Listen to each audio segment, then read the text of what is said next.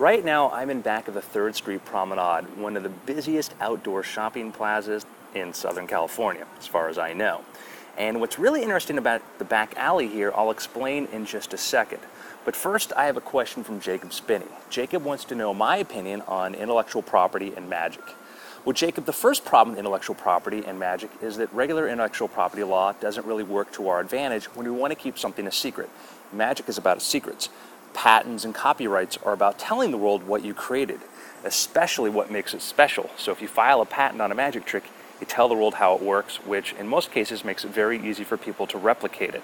So what's the solution? I don't know what the solution is, but I can tell you, you should think about the 3 ways in which you make money from an idea in magic. The first way, and the most important way, and sometimes seems novel to other magic creators, is you perform it. You have an idea and you perform it. That's what Penn and Teller do. That's what David Copperfield does. If you're a creative magician and you have creative ideas and you want to perform, well, just perform your ideas. Don't really worry about marketing them. Market your show and how novel it is. The second way you make money from one of these ideas is if you choose not to perform it, or if you're done performing it, or if you don't mind other people doing it, is you put it in the form of a DVD or a magic trick and then you sell it. You be the first person to capitalize it in that way. The third way is you go to somebody else and you say, okay, why don't you package this or publish this or present this DVD for me, and you get a part of that commission. Now, the problem with the third way is that you're often left up to somebody else to decide how much you get, and you have to trust their integrity, which in magic we know sometimes doesn't always work out that well. I prefer the second way. I release my stuff my own. I publish it myself. I put up all my money myself, but in the end, I get the lion's share of the returns on it, which is a solution I'm happy with. But whatever works for you may depend upon what you want out of your ideas. Now, Jacob suggested a novel idea, and that was that if you have an idea, a really cool idea in magic, you tell the magic community, okay, if I raise X amount of dollars, I'm going to release this idea to the magic public.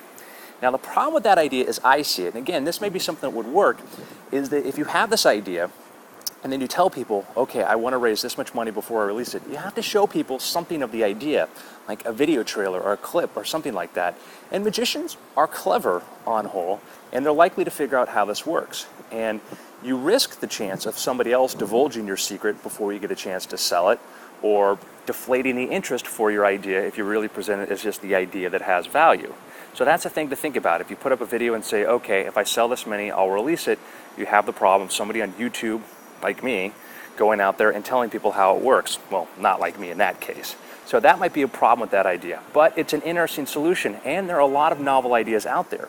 When Guy Jarrett released the Jarrett book a million years ago, he put out an ad in one of the magic magazines saying that his book was for sale, that he had something like 1,000 copies, and for the first month the book would be, I don't know, $20. The next month, the price was going to go up to $40. The next month, the price would then go back up to like $80. And he said at the end of the 3rd month, he was going to take all the remaining copies and burn them, which certainly put a sense of urgency into people who wanted to get the book. And it was a great way to do a pre-sale on a book. The idea that there would be no more books and you better buy it now before the price goes up. Jarrett was a mad genius, equally mad, equally genius, and that was an interesting idea. I don't know how well it worked for him, but it certainly got attention, and it's something to think about. Now, let me show you what's pretty cool about the back alley here in the 3rd Street Promenade. Every year, millions of people go through the promenade. What most of them don't realize is that in the back alley here, there is actually 2 theaters. This is the City Garage, which does live shows, and just right down here, you can see the red and black building is another theater, a comedy theater.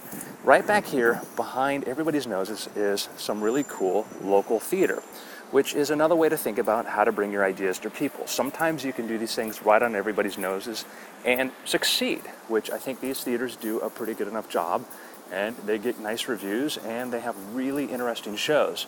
So if you're a magician looking to profit from your ideas, take a step sideways, see what opportunities are there. These people have.